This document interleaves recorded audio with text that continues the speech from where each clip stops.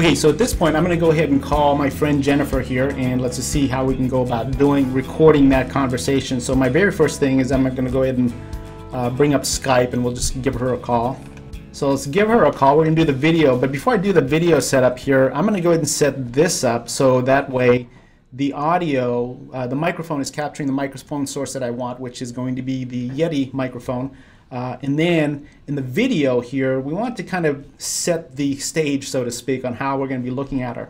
So I'm going to actually set this up so I'm basically looking at, at my friend here. So I'm going to be actually going to be using the camera, the webcam that's built into my computer here. Or this could also be a disconnected USB webcam that you just put on top of your, right in front of you somewhere. So that way we have the visual of looking at the person that we're talking to in Skype. Meanwhile, when we do the Camtasia recording, I'm going to also set it up so I have another camera source that's actually 15 degrees offset, or 10 to 15 degrees offset from talking to our subjects. That way we have the option of switching camera angles. This is going to be slick. Watch. All right, so let's go ahead. We've got this set up here. I'm going to go ahead and give Jennifer a call here. So you'll notice that the view here is me looking into the camera as I'm talking to Jennifer. So Jennifer comes up here. There she is. Hey Jen, how you doing? Hi Mel, I'm doing good. How are you? Not too shabby. So I'm going to go ahead. We haven't started the recording here yet. I'm going to go ahead and start Camtasia at this point. So here we're now going to bring up Camtasia. The recording comes up here, and this can be any other software package you use, but basically you can be using Camtasia. Macintosh is what I'm using here. You can use Camtasia Studio, and this also works in ScreenFlow. But the settings that I typically like to have here is to show that we're recording full screen, and then we're also going to record this camera angle as well. Now this is going to be the camera angle that you want to have that's kind of offset. Now I'm going to be obviously using, I'm going to select a secondary angle here, which happens to be this camera angle here, but you can also make this be like a lot of times, Jen, we use a DSLR camera, right? A Lumix.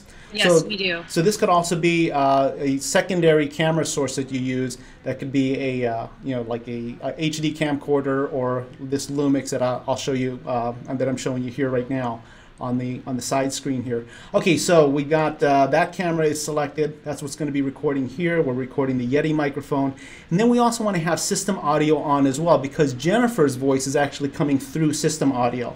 So now we'll go ahead and start the recording at this point. We wait for the countdown, and then you can kind of have, during the editing phase later on, you can have your music come in, and now we start the interview. So there's Jennifer. At this point, we're recording in Camtasia Mac at this point. And Jennifer, just tell us a little bit about how you produce videos for your company. Well, so the next project that I'm working on is actually another training project for our new support members, and it would make them feel more personal and more welcomed at Aclaro. Everybody always has the first day jitters at Aclaro, and I believe that everywhere else. I think as internal training staff, it is good to make everyone feel like they're a part of the family. Kind of an intro video, I guess. Yeah. Yep. So what software do you typically use when you shoot that, when you cut and edit that?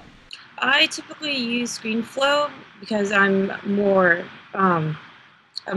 it's more easier to control, but however, I do use Adobe Premiere occasionally when I want to make it very cinematic. And as well, we use Camtasia as well.